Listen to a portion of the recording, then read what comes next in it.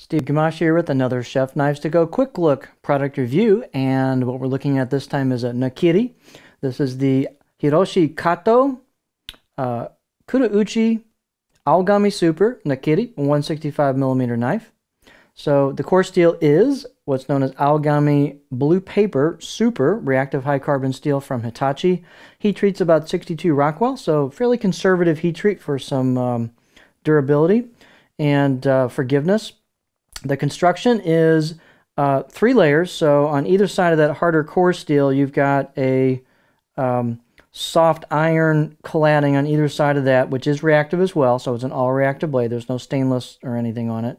And that cladding has a smooth Kurouchi blacksmith finish on top of that.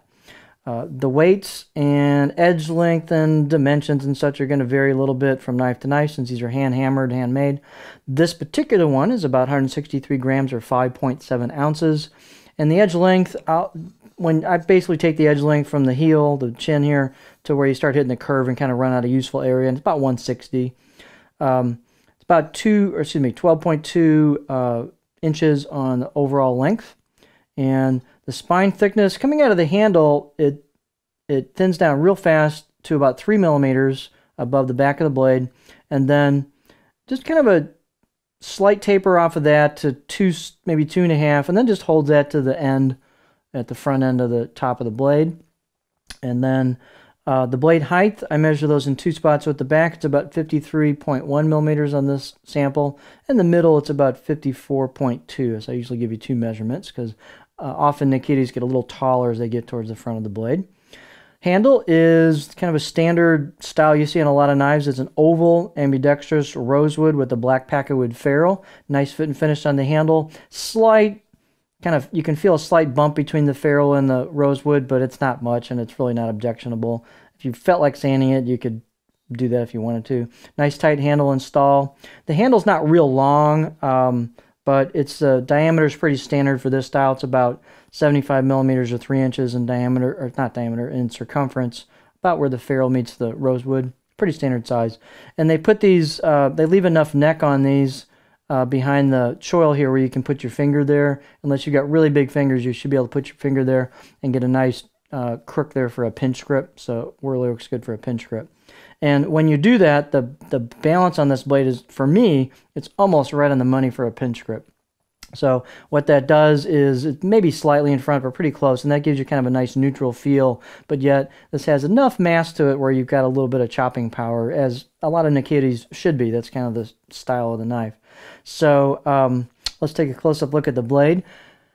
So they put their kanji on the left side of the blade, and so you've got hand-chiseled kanji on top of that smooth, that Kurouchi blacksmith finish. So it's a little hard to see some of the fine details on the kanji, but it's well done. It's nicely executed. You've got a kind of a nice sandblast finish on the blade road here. And they even have a little bit of kind of a layering effect to the cladding as they thin it out. So it's kind of a cool look. And there's your edge on here. This was, I'm going to give it a good 6 out of 10. It was pretty doggone sharp out of the box. They put a well-crafted edge bevel on, and it's polished pretty well. It's got some polish to it. So this thing's pretty doggone sharp right out of the box. I've used the 210 Kato in this new line, and it's a really good performing knife, so this should be as well. I was pretty impressed with the performance.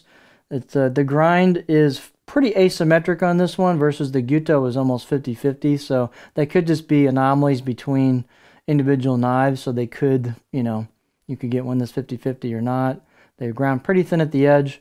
On this particular knife, the left side of the blade is ground flatter. There's not as much of a bump going into the blade road as there is on the right side of the blade. So you've got more of a shoulder on the right side of the blade.